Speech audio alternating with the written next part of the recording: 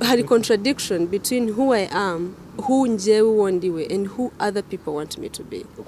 Uko banshaka nuko meze. So rero icyo gihe bakavuga ko ari agasuzuguro kandi wanjye ntago ari uko bigenda. Ntago nshyiriraho umurongo ukuntu ngomba kubaho, kandi mfite vision yanjye, mfite dreams zanjye, hari uburyo ki ngomba kuzigeraho. So wowe rero ntago niba ushaka ngo Jolly ajye agenda aseka ameze gutya mu muhanda, ntago bizavamo niba atari ibyo byanjye, ntago bishoboka. So iyo contradiction irahari, maze kwibona igihe kinini, ariko nanone ni ibintu namenyereye kuko ntago ari ibintu bimbayeho bishyashya. Sinzi nibivuga abantu bashaka kugira ngo ni bya bindi by'ubugome n'icyo abantu bakwitiranya nabyo, ntago ari ibintu binangora cyane kuko n'ubundi ibintu nk'aho bisanzwe bimeze nk'uko neye muri kamere yanjye.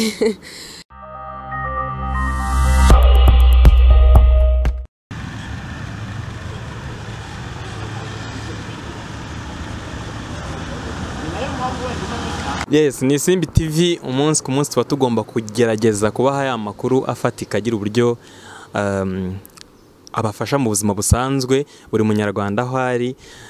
By'umwihariko mu minsi mike ishize abantu badusabye ko twazaganiriza uyu nyampinga mureba imbere witwa Mutesi Jolly. Yatowe mu 2016, numwe mu bakobwa bakoze ibikorwa bikomeye cyane cyane bifasha urubyiruko, niko nabivuga, nubwo bifasha abanyarwanda muri rusange, ariko yita ku rubyiruko.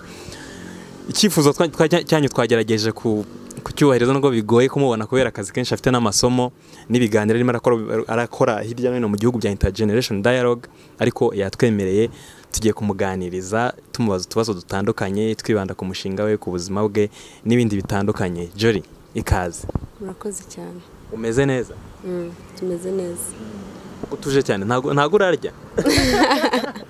Oya, nariye. Cyangwa uri kuri regime? Aba miss ngo muhora kuri regime? Kare kusi imyaka ingahe ishize, nje ntago regime ntago ndeba cyane ubu ngubu. Na irareba ba Megan kujya muri noze. Irareba abandi bakiri muri murongo. Jolly, intergeneration dialogue reka mbari yo mpera ko niyo duherutse guhuriramo. Bimeze gute ubu ngubu noneho ku nshuro ya kane? Bimeze gute? Wabonye imuhanga barabyakiriye gute ugereranyije nuko mu myaka yashize byabaga bimeze? Bimeze neza, nabonye barayakiriye neza cyane kuko byari bibaye ku nshuro ya kane. Ubusanzwe twahuzaga urubyiruko rw'amashuri, abanyeshuri basanzwe, ariko noneho bitewe n'insanganyamatsiko twari twahisemo, twabifashe mu buryo nka youth conference, kugira ngo duhuze abantu b'ingeri zitandukanye uretse abanyeshuri gusa. So yagize ubwitabire bwinshi, abo twatumiye barabonetse n'abatarabonetse baduhaye impamvu. Byagenze neza cyane, mfite vision, mfite hope ko mfite icyizere ko bizagenda neza. Byo nabonye byaragenze neza ugereranyije. Hari ngira ngo hari abantu bagera mu 1000 urebye iriya room byabereyemo. Nkibaza, ndashaka kwanza kwibaza intergeneration dialogue ubwabyo, inkomoko yabyo ni yihe ujya kubitekereza muri 2016? Nuko ari bwo wenda abantu babimenye. Ni igitekerezo natangiye nyiri muri segonderi, mugana n'abanyeshuri b'inshuti zanjye bakeya, dutangiza club yitwa Patriotism Club muri King David. Twahoraga tuganira gusa, icyo gihe ndibaza nari head girl ku kigo, noneho ndi doyene ngira ngo niko nje numva bivuga. So noneho tureba kuntu dusoma amakuru bitandukanye, ukareba kuntu nk'urubyiruko rusa nkaho ibintu babiharira nk'abantu bakuru.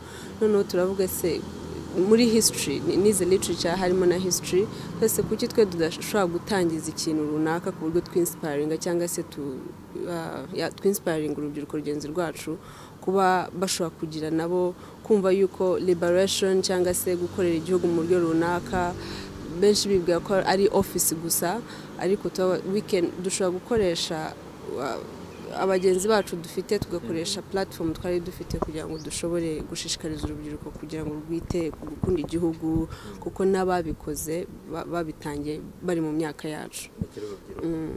Hanyuma umaze kuba miss rero wikwisha? So maze kuba miss rero ndavuga se cya gitekerezo n'ubundi natangiye nyiri muri segonderi, ni gute nshobora kubona ko mbonye platform nini, nshobora kuvuga abantu bakanyumva, umwe cyangwa babiri bakanshyigikira, kuki nashobora kukigiramo ikintu kinini. Ndicara dutekereza izina, ndaritekereza, negera abo twakoranaga, ndabibabwira, bamfasha kubishyira mu bikorwa. Hanyuma rero nyuma y'imyaka ingira ngo ubu nine ubitangije feedback wabonye cyangwa se n'ubuhe butumwa wagiye wakira ubwo ni nk'ingaruka nziza byagize ku Rwanda ni iyihe?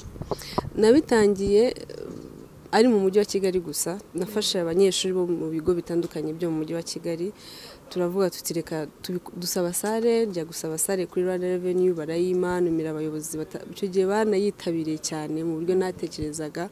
So bibera ahantu hamwe rero, bimaze kuba ahantu hamwe abayobozi batandukanye n'urubyiruko rutandukanye rugenda wese ku gikorwa ari cyiza, kuki mutagera no mu ntara zitandukanye kugira ngo mwegere urubyiruko.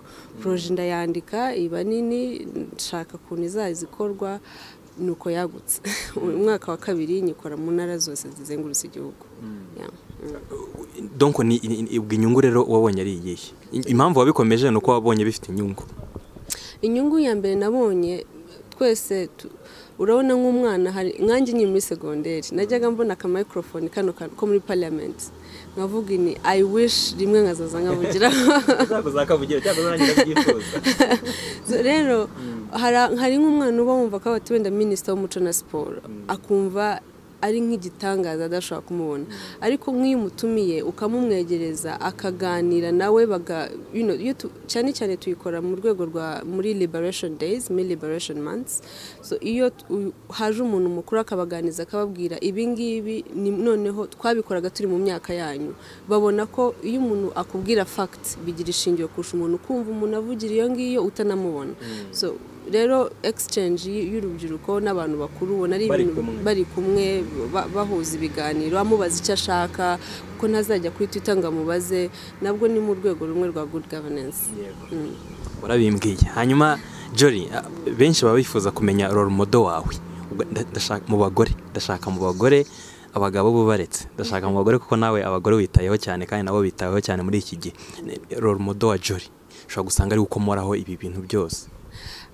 Mfite ubundi abantu batandukanye ngenda nigiraho mfatiraho ingero, ubundi nk'umuntu nyinspiringa cyane by'umwihariko ni nk'umugore nshaka kuzaba ejo, the woman I want to be tomorrow. Jolly nshaka kuzaba we mu myaka, ni nawe utuma nasinzira. Ni njyewe Jolly nshaka kuzaba we nko mu myaka nk'itanu cyangwa se 10 iri imbere.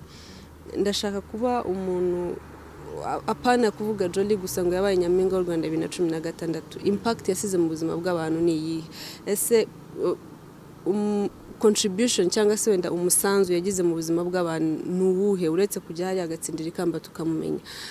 I just want to live a life with a legacy. Abandi wenda bahari atari njyewe, ari Louise Mushikiwabo, ni umugore nkunda cyane. She's a woman of character, afite personality, na first lady ni umugore wita ku bakobwa by'umwihariko, twitaho mu buryo bumwe cyangwa ubundi. She's the mother of the nation. N'abagore mfatira nk'icyitegererezo by'umwihariko. Abo bombi nari niteze ko uri bo bavuge, ntabwo bintunguye. Ndashaka kubaza noneho, ushobora kuba bikomeye igikorwa cya buri umwe muri abo ngabo bombi yakoze cyangwa se bakoze, ukumva yuko ubagize role model, ukavuga uti mu byo nkora byose, mu byo nteganya, mu byo nshaka kugeraho, reka nubakire ku musingi batangije.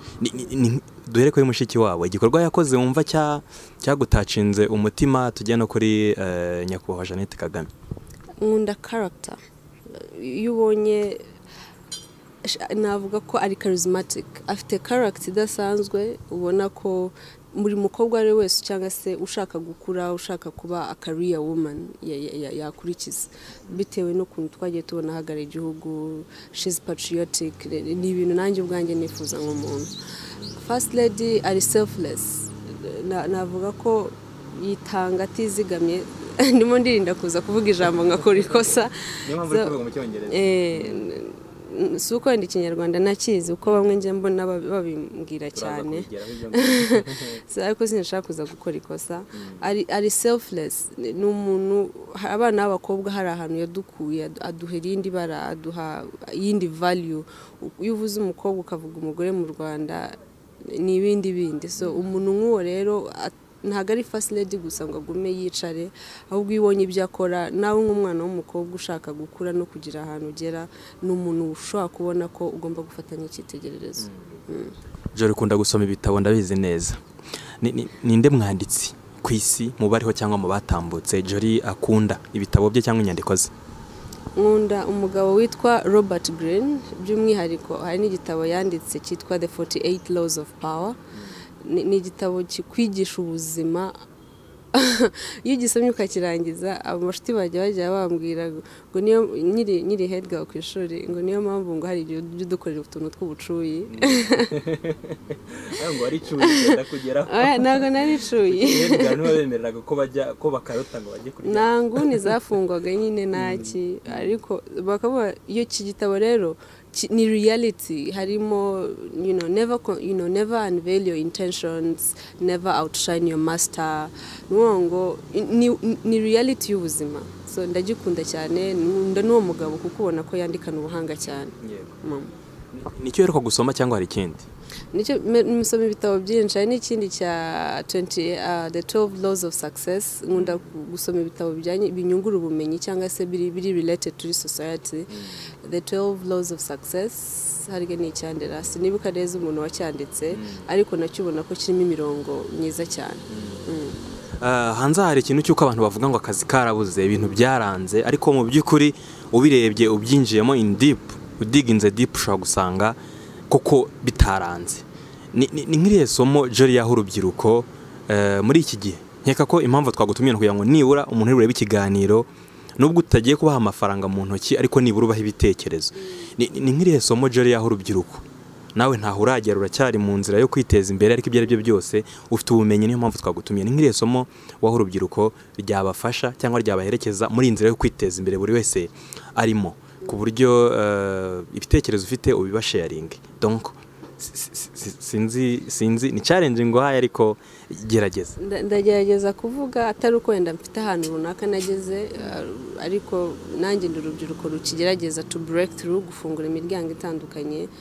Hari igihe uvuga wenda ko watsuriye we kitangaza afite n'iki. So ndavuga as a responsible citizen, umuturage we wese uri responsible. Nibwira ko nk'icyo nabwira buri muntu wese ko jyagana n'abantu batandukanye, ikintu cya mbere nta kazi kaba gatoya. Twese turangiza kwiga segonderi nturafite na bachelor's degree, wumva yuko ushaka kujya gukora mu biro.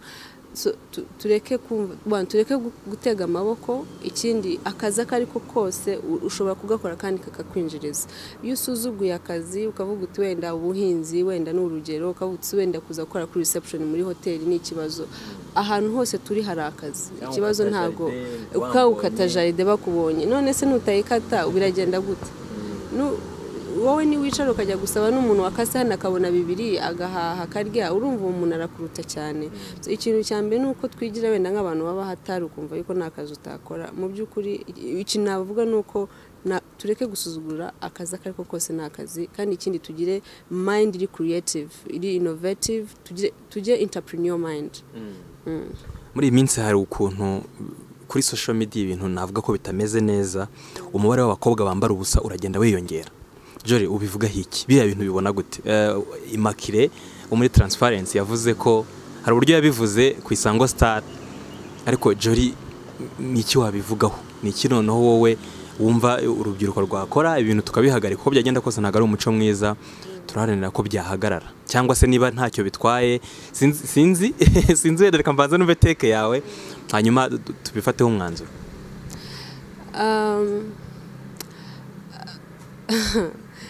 Sinzi, ubundi mu buzima busanzwe hari igihe ushobora kubwira umuntu ngo ni uburenganzira bwawe, ariko nanone uburenganzira, if something is your right, it depends on what it is.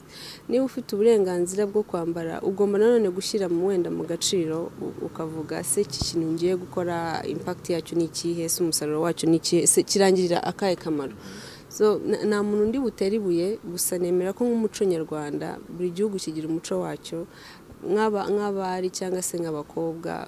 Mu bundi umuco nyarwanda nta muntu wakabaye yambara gusa ngo ajye mu ruhame, kuko hari aho byagenewe. Jya muri douche ujye mu cyumba cyawe, hari aho ubusa bwagenewe. Ntabwo ubusa ari ukujya ku karubanda, kuko ako ni agaciro uba witesha nk'umwana w'umukobwa, by'umwihariko w'umunyarwandakazi. Inzego zibishinzwe cyane cyane z'umutekano, hari ikintu muri iyi minsi zivuga ko cyeze cyane cy'abantu bacuruzwa, byumvikana ko harimo n'abakobwa. Jolly niki wabwira abantu bari muri izo nzira? Icyo nabwira nk'abakobwa bari muri izo nzira ni ukubabwira ko nta gaciro kangana nta giciro cyangana n'agaciro umuntu yagushyiriraho. Umwana w'umukobwa ni ukuvuga ngo agaciro kawe, your value is not worth any price. Niyo baguha miliyoni 50 nta giciro kizijya kingana n'agaciro kawe. Ni ibintu ubona uhura nabyo ni umunsi umwe ni iminsi ibiri, amafaranga araza agashira. Rero kugushyiraho igiciro bakagura agaciro kawe ni ibintu bidasanzwe kuko nta giciro cyangwa n'agaciro k'umuntu. Jolly wo mu buto tutazi yari ameze ate? Nawe urasetse. Jose navuga ko nari meze gutera. Njya nkubagana ntago navuga ko wenda nari umwana w'intungane cyane, gusa nzi ko hari ukuntu ndi introvert muri character yanjye. Introvert ni umuntu uri navuga too reserved. Ntago nisanga ndi mu bantu benshi akenshi cyane, ngira abantu bake mu buzima bwanjye. Well, I can associate with anyone. Nshobora guhura nawe tukassociating, ariko sindi umuntu wakira abantu benshi. Ndi good receiver, ndi good giver, ariko ntago ndi good receiver. Yeah. Okay. Uza kuba umuyobozi w'abanyeshuri b'abakobwa muri King David Academy. Icyo gihe ni gute ku ngoma ya Jolly icyo gihe reka nyita ingoma kuko warayoboye, ni gute byari bimeze ku buyobozi bwawe ukiri head girl? Ni nacyo kintu kitazamba mu mutwe kuva kugeza ubu, uretse wenda kuba narahataniye nk'ikamba rya Nyampinga w'u Rwanda nkaribona, ariko period yanjye ndi head girl ni period yanryoheye cyane. Nageze ku ishuri mu wa 4 secondaire, nikundaga ibintu bya debates, ndi muri spelling bee, mbese ubuzima bwanjye ari ishuri. Ndi umuntu uraho ushobora gusanga muri library, ku buryo hari n'igihe umwarimu yajyaga nko gusoma amanota wenda kandi ngo se nakangaka namenye ko ari ngewe, kuko nawe nicaye muri class niba nzi ikintu ntago byari ngombwa ngo manike amaboko. Nari umuntu uraho ngo ucecetse nibereye mu bintu byanjye. So ikintu cyandyoheye rero nuko nyihagera buri muntu wese mu gihembwe cya kabiri batangiye kumbwira abana ese waziyamamaje ukaba head girl, kandi nari mutoya, nari mfite imyaka nka 15 ngira ngo gutyo. Wari na gato cyane. Nari muto cyane, urubavu ndi muto cyo kwa wenda ndi muremure. So abana bonyine batangiye kungira ikiza wese waziyamamaje kuba head girl. Harumva ari abana mu wa 6 mu wa 5 ndiyamamaza koko. So kubera ko nari mutoya kandi ikigo kibona ko abana banshaka, bahita bakuraho ko nta mwana wo mu wa 4 ugomba kwiyamamaza kuba head girl. Cyo kora barekeraho baravuga ngo umwana wo mu wa 4 byibuze agomba kuba assistant head girl. Ndiyamamaza ndayitsindira, zo ndayobora mu wa 4, mu wa 5 ndayobora, manda yanjye irangiye. Abanyeshuri bagishaka ko mbayobora, haza kubamo ibintu bigomba kuba ko ndeka kwiyamamaza, baza kundisqualifyinga. Barandisqualifyinga bavuga ko ngiye kuba umukandida, turashaka ko wiga. Nari maze no guhindura ama combination, ndimo guhindura cyane, babutangiye gusubira inyuma. Ngiye kuva muri literature? Nari ahubwo nahinduye ama combination menshi. Nabanje heg mva muri heg kuko naje nshaka PCB sinayijyamo, njya muri heg mva heg mbona ninkorera. Numvaga nabonyemo na rimwe muri Olive. Mbona wapi njya muri heg nyivamo, njya muri leg mva muri, nagiye muri hell ngiye mu wa 6. Wize hell. So rero bavuga ngo umaze guhinda ama combination cyane, ntago as much as abanyeshuri bashaka ko yamamaza, turashaka ko wowe iga kukuruje ku mukandida. Kubona guhera umwana wo mu wa mbere kujya mu wa 6 bose bakora strike mu kigo. Nibwo bwa mbere King David hari habaye strike, bose bavuga no Jolly no head girl, no Jolly no food. So kubona iyo image ni image, kandi sinari umuntu uri social, ntago nari n'umuntu utaruvuga ngo mbera abana cyane. Cyo kora niyo wagurije inshuti yanyu ugakora ikosa naraguhanaga tukiyonga muri domo. So ni image imora mu mutwe kumva ko abantu bagera mu gihumbi bashobora kumva yuko bakugiriye ikizere kugomba kubayobora. Nure rwibutso rw'iteka Jolly afite muri secondaire mu mashuri yisumbuye yawe, cya kindi ugendana, hari abantu bangaga gutebeza cyangwa ya majipo manini babambika n'ibindi bitandukanye. Kuri Jolly ni bihe bihe ufite mu mutwe wawe utazibagirwa, uretse kuba warabaye head girl byo birumvikana, ariko ari bya bindi noneho byo ishuri rikobrish? Ndibuka well ibyo ngibyo bya strike nabyo nibizamba mu mutwe. Ikindi kintu kitajya kimva mu mutwe ni twagezeho badutegeka twese kwambara amapantaro mwumva ntabwo biza neza wari umenyereye akajipo kawe kagufi uzamura amasogisi n'iki ndanabyanga ndabise icyangombwa ntabwo bavuga ko abakobwa twambaye amajipo magufi kugira ngo tujye gushaka abahungu n'iki rero abo bahungu wabo nta n'umwe nshakamo niba ari ayo manota mu ishuri ndayabaha ipantaro ndambara y'iki ndabyanga niga nsigara ndi nk'umukobwa umwe mu kigo wari wambaye ijipo abandi bambaye nawe nibyo mushaka nzabibaha nimumbona mfunze iyo nguni y'abo bahungu banyu bizaba ikindi kibazo abayobozi bagira banabyakira ibyo bashaka byose ko nayo bahaga ugeze ufunga inguni nta nguni nafunze uzabibona mbwije uretse nshaka video bagufashe nta kibazo ndabizi neza ko mufite menshi narayakoze sinari intungane ariko ntabwo byari ibintu byanjye cyane Jolly abantu benshi batekereza yuko ushobora kuba uri umuntu ufata imyanzuro yawe ukayihagararaho ari nacyo kintu abantu bamwe bakeka ko cyangwa bitiranya no gusuzugura bimeze gute cyane abantu bajya bavuga urumva Rwanda society hari ukuntu sinzi ukuntu nabivuga kugira ngo byumvikane uko mbishaka ikibazo nzi kiba akenshi hari contradiction ya Jolly initially Jolly wondiwe na Jolly the people want me to be so ibyo rero iyo bihuye bigomba contradicting because there is who I am before abantu bamenya hari Jolly wo mu muryango uko nakuze ufite indangagaciro ze ufite uko yarezwe ufite utegekwa na mama we ufite principles z'ubuzima bwe so wowe kubera ko mbonye ejo bundi ntabwo uzanshyiraho umurongo wo kubaho so iyo hari contradiction between who I am who njyewe wondiwe and who other people want me to be uko banshaka nukomeza so rero icyo gihe bakavuga ko ari agasuzuguro kandi wanjye ntabwo ari uko bigenda ntabwo nshyiriraho umurongo ukuntu ngomba kubaho kandi mfite vision yanjye mfite dreams zanjye hari uburyo ki ngomba kuzigeraho so wowe rero ntabwo niba ushaka ngo Jolly ajye agenda aseka ameze gutya mu muhanda ntabwo bizavamo niba atari ibyo byanjye ntabwo bishoboka so iyo contradiction irahari maze kwibona igihe kinini ariko nanone ni ibintu namenyereye kuko ntabwo ari ibintu bimbayeho bishyashya nuko wenda media imaze kumenya muri 2016 ariko ni ibintu nakuranye nabyo n'abana twiganye barabikubwira bo bajya bananserereza ngo shango Jolly ntabwo bamuzi this so nyine icyo kibazo nicyo nkeka ko gishobora kuba gihari wakombye ko waragiye mu gisirikare rero nakakigiyemo ariko nabwo ubitekereza muri wowe nari nzi ko nzanamuba kera ariko ubu ngubu nsa nk'umuntu wafashe undi murongo hari comments nyinshi usanga zihari hari izica intege hari nziza zirahari nyinshi cyane ni nyinshi cyane kurusha imbi ariko nyine iyo ubaye public figure cyangwa umuntu uzwi cyangwa umuntu abantu babona buri munsi uko byagenda kose hari uburyo abantu baba bagutekereza ari nayo mpamvu gushyira ibitekerezo uko bashatse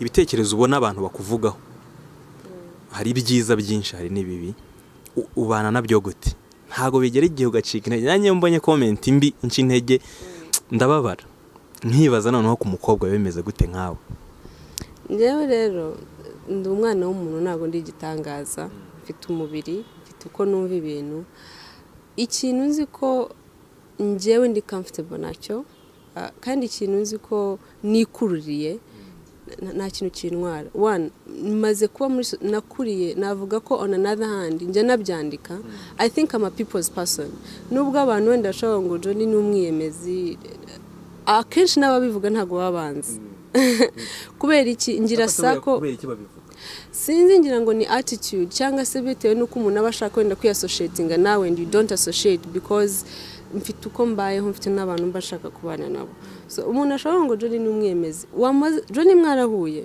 oya yari yakubwira nabi se oya ubikura ngo niko mbona ko agaragara ati oya so ngavuga rero sinakuraho uko abantu babona ibintu sinitegeko ko twese tubibona kimwe kuko the world is just ups and downs nyine ntago rero twavuga ko ntago buri muntu agomba kubona ibintu n'undi muntu komereza uburyo udiringa na comments so ubu rero uburyo kingiye mbyakira one ndabizi neza ko sitegeko ko numva ikintu kimwe n'undi muntu ikindi wanze kuvuga yaheze mu nda ya nyina icya gatatu as long as I know what I'm doing, nzi icyo nshaka gukora, mfite intego yanjye ndimo kuzigeraho. Wowe komeza uvuga uzavaho wenda ube n'umufana cyangwa se nutaba n'umufana nibikureba si itegeko, kuko ikintu ngerageza ni ukugira ngo nitandukanye n'ibyo abantu bamvuga. I create a different brand from what people think I am. Niba bavuze ko Jolly ari umwemezi, wenda hari aho nshaka no kugira ngo asuzugura umuntu, simbyanze, ariko mvuge ko ntabwo ndi marayika, ariko byibuze nuhura na Jolly ukamuganiriza ubone ko atandukanye na wa wundi abantu bamuvuga. You know, biterwa wenda na situation twahuriyemo, kuko nuza utari mu murongo w'ibyo ndimo ntabwo ubwo hari agahana gasuzuguro kaza, kuko pride ndayigira, hari aho ngira pride, kuko I don't lower my standards just to fit into another one's line. Ibyo ngibyo I don't do that. Niba wowe ubona udashobora kujya mu nzira yanjye, you either quit cyangwa njye I quit. Yeah. Principe ariko ni sawa. Jolly, abantu benshi ntago nangiye kubivuga mu cyongereza, ko reka mbivuge mu kinyarwanda kuko sinakizi. Hanyuma abantu bagufata nk'umuntu ukoresha cyane icyongereza cyane kurusha ikinyarwanda, bisa naho byeneriva abantu. Mbere yuko tunakora ikiganiro twabivugagaho, ubibona gute biriya bintu, cyangwa ubivugaho iki kuba abantu bagufata nk'umuntu uvangavanga indimi? Kandi no ngira ngo ujye ubona ibiganiro byawe dutambutsa, nk'iyo hari igikorwa wakoze ukadutumiramo, abenshi usanga bavuga Jolly uri umuhanga, ariko hariya niho uri kumbye kuba wavugisha wakoze mu cyongereza, wari kuvuga ikinyarwanda. Jya uzirikana ko hari abantu batumva icyongereza. Basubize. Ndabyemera simbihakana, usibye ko hari aho media nayo wenda navuga kwigeraho. Okay, so abantu rero ari ukuntu banyakiriye mu buryo sinzi ukuntu numva banyakiriye, gusa ndabyemera ko njya nkoresha mvanga indimi, ariko nanone urongeye bamenye ko hari igihe gisubiza mu kinyarwanda, ari igihe uba ushaka nko gukoresha ijambo ukabona ijambo riragoye kurivuga uko urishaka. Rero aho kugira ngo nkore ifuti mu kinyarwanda narikora mu cyongereza. Tuba twarakuze turi ku mashuri, buri muntu afite background itandukanye, ariko kuba wenda ntago ari excuse natanga, ntago ari wenda mpamvu nshaka gutanga ngo mvuge ngo kuko navukiye Bugande nkahakurira nkaza hano mu Rwanda tujya mu kigo batubwira ngo tuvuge icyongereza, ngo iyo niyo mpamvu ituma mvanga indimi. Hari n'abandi bantu benshi bazivanga nuko ari njye wenda batunga urutoki ko ari njye bashobora kuba bakubitaho commentaire runaka. Gusa urugendo ni runini, ndimo ndagerageza kugira ngo byibuze njye nshobora kuba ntavuga nk'iminota 10 cyangwa se ikiganiro cyose kirangire navanze indimi, kuko nanone ugomba kumva ibyifuzo by'abantu nubwo tutabyuzuza 100%. Ushobora kuba wavuga iminota 20 utavanzemo icyongereza? Ntabwo rero ndi ujye kwizirikaho igisasu. Nzi ko birashoboka, kimwe nuko bidashoboka. Yes, Jolly, kuva waba Miss kugeza uyu munsi hashize imyaka 4, ni ikihe kintu wabonye utigeze utekerezaho mu gihe wambika ubwikamba? Byari ibyishimo kiriya gihe, ariko wenda mu rugendo rwawe nyuma ku ngoma yawe ugifite ikamba ku mutwe, na nyuma yuko nyine ukomeje ibi bikorwa muri media, turagutumira turakuganiriza n'andi hatandukanye, hari ikintu wahuriyemo nacyo wenda utigeze witega mbere yuko uyu munsi ugera? Sabe naba nkubeshye, sinzi niyo ari uko wenda ni gusoma ibintu byinshi nabyo yagiye bikuvanga mu mutwe, ariko njye nakuze mbizi neza ko nta muntu ushaka kugushimisha na kurindi. Nose nyitorwa ko hari n'abantu bavuga ko nakwiriye ikamba, kandi nanone njya gutorwa boti byagaragara ko ari ugomba gutwara ikamba, kuko bari banakoze n'ama list no kuri Instagram yari no kuri Facebook byari bihari, hari abagusporting bavuga ko uri we Miss Rwanda. So turi muri society, buri muntu agira ibyiyumviro bye, abafite umuntu afana. Nta kintu kigeze muriramo nacyo cyanciye intege, kubera yuko ninje mu bintu narinzi, ntabwo ari ibintu byaje ngo binyitureho gutya. Nagiyemo mbizi, nzi ingaruka zabyo, nsanzwe mba no muri society y'abantu benshi, so ntabwo ari ubwa mbere naringiye. Nubwo nkubwira gutyo wenda ngo abanyeshuri bashaka ko mbayobora, ariko ntiharabuza abandi n'abandi bavuga ati uyu kanakiyemeza agiye kuzatubuza amahoro, hari ababivugaga. So ndabizi neza ko just nukwiga ku balancinga society, ariko ntacyo nahuyemo nacyo cyanangaje cyane. Mu bayobozi b'abagore bayobora u Rwanda muri secteurs zitandukanye uhereye mu midugudu kugeza ku rwego rw'igihugu hejuru ninde muri inshuti cyane? Nta muntu by'umwihariko turi inshuti, bose ni abayobozi, nta muntu w'inshuti mfite. Ariko muvugana nyine umunsi ku munsi ku buryo wavuga uti we n'umuyobozi w'umudugudu wanjye ni umugore turavugana? Sindi bukubeshye pe, nta muntu w'umwihariko mfite nk'inshuti kuko nta bayobozi bakora akazi kabo ko bagomba gukora. Iyo hari service nshaka barayima kimwe nuko bayiha undi wari wese uyikeneye. Mu bayobozi b'ibihugu babayeho turimo turagenda tugana ku musozo, ninde mu perezida Jolly ashimira kurusha abandi bose kubera wenda ibintu yakoze bikagutusha cyangwa bikagukoraho ku mutima n'izindi mpamvu zitandukanye? Ni perezida w'u Rwanda. Perezida w'u Rwanda baje nk'umwarimu uzi igisubizo, urashaka ko nguha ikindi ariko sindi bukiguye nawe ndakikwima. Ntabwo ushobora kumenya uburyo cyakora ibintu bye. Ari nk'igihe mushobora kuba muri ahantu ukumva ngo ari muri Japan, mu gitondo bugacya ukumva ngo ari muri Russia, ejo bugacya ukumva ngo yaje kwakira nka perezida runaka mu gihugu, kandi noneho unabiretse ibyo ngibyo ejo mu gitondo ukamubona muri ka free zone, ukimubaza se uyu muntu abaye wate, ibintu bye bikora gute? Ikindi kintu ukabona ni umugabo witanga, ngira ngo tujya tubona ibibazo ibindi bihugu bya Afurika bigira, ukabona ko bashinja abayobozi babo kurya imitungo y'igihugu, ariko nibaza ko n'umwana ufite imyaka byibuze nka 10 utangiye gutekereza azi ko u Rwanda rufite umuyobozi ukunda igihugu. Iyo urebye nko mu myaka 25 nk'ibintu tumaze kugeraho ukareba just biragoye kugira ngo umusobanukirwe ubone nushaka kumenya ikintu kimukoresha.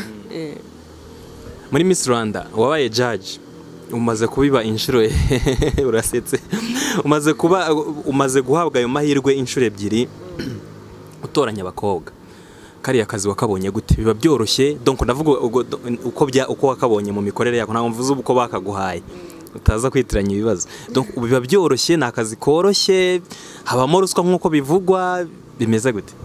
Rero niba hari ikintu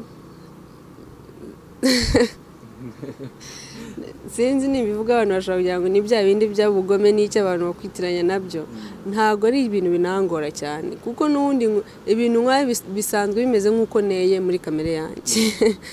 Niba nyine ari ikintu ndi umwana w'umuntu, gusa hari aho ugera ukabona nk'umukobwa ukabona ni mwiza mu buranga n'iki, ukabuta Imana ifasha no mukobwa asubize neza kuko navamo ndababara. Content ugasanga wamubaza ukabona biragoye, aho karwana n'amarangamutima ko utsi umukobwa ndamureka atambuke ko ari mwiza, none si rushanwa rivuze iki? Beauty, brains and culture. She's beautiful, fine, ariko si bingibi. Niba content afite nka 2%, 2 out of 40, cyangwa se afite nka 10 out of 40, afite beauty wenda iri nka 25 out of 30, urabibalance ugasanga nago bivamo.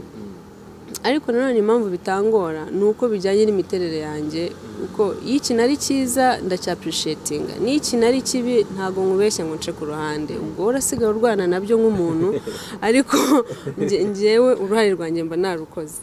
So ibintu bya ruswa bavuga rero biragoye ko abantu batanu barya ruswa, ntago bishoboka. Ubuse wama ruswa ugaha ruswa Karine, ugaha ruswa wenda Rwabigwi, ugaha ruswa wenda James, ugaha ruswa na Claudine, biragoye. Hari ingingo nkeka ko igoye, ubwiza mu bureba gute uya mu buha amanota? Beauty muri beauty pageants nibaza ko beauty uyibona uburanga bw'umukobwa muri beauty contest. Njyewe ndavuga nk'umuntu sindi buvugira umuntu n'umwe, uko umukobwa atambuka hari catwalk in terms of beauty, hari elegance, nubwo wenda ubona nge nicaye gutya ariko abandi bagomba kuba bari so hari beauty in terms of elegance, in terms yambaye ate, ese aberewe gute, aragaragara gute, umusatsi wawe ufunze gute, mu maso arasa gute, nawe ubwiza urabubona. Nubwo ubwiza buri relative bitewe n'umuntu ureba, ariko at least muri beauty contest harimo catwalk, harimo ukuntu umukobwa areshya, harimo ukuntu atambuka, na visage ku maso gakeya. None ntibishobora gushoboka wenda n'urugero Miss Jolly, reka rero urugero dufata tutaza gufata undi bikaba ikibazo. Miss Jolly ngiye nkabona ko Jolly wapi ntago ari mwiza noneho undi witwa wenda Claude wicaye hariya urimo arajajinga akabona Jolly ewana ni sawa wowe wamuhaye amanota make Claude yamuhaye menshi undi yamuhaye 0 undi yamuhaye yakuyemo ahubwo noneho yararimo ntabwo ushobora kuzamo ntuze yakagishiramo akamushyira muri minus ntabwo ushobora kubangamira umukobwa kandi yashobora kuba yatsinda urumva muba mwatanze amanota muri abantu batandukanye icyo gihe murateranya ukareba se mugateranya nyine mukareba bitewe n'abantu nota mwagiye mutanga ninde ufite menshi ufite amanota makeya kabone nubwo tutaba tubyumvikana kuko it's a competition n'amanota bitewe n'amanota mwagiye mutanga murateranya mukareba niba nari nagushimye ndatagushimye kabone nubwo nabona guri igitangaza ubwo nyine amanota gukuramo ubwiza ariko umukobwa ashaka kubeshya urabona hari ahantu habara amatara umukobwa ashaka kuza yarisize amavuta cyangwa se hari amatara akagira icyo yongeraho mukibeshya mugatora umukobwa utari we abantu batanu bose bakwibeshya biragoye kereka muri nk'umwe cyangwa muri nka babiri mushaka kwibeshya ariko abantu batanu noneho byagiye mu bipapuro ushaka kumbeshya amaso utari mwiza cyane ariko ufite uri elegant uzi kugenda neza umuntu akubona akabona ufite ingengo zirambutse Jolly reka tugane ku musozo ni ikihe kibazo wumvaga ndi bukubaze ntakubajije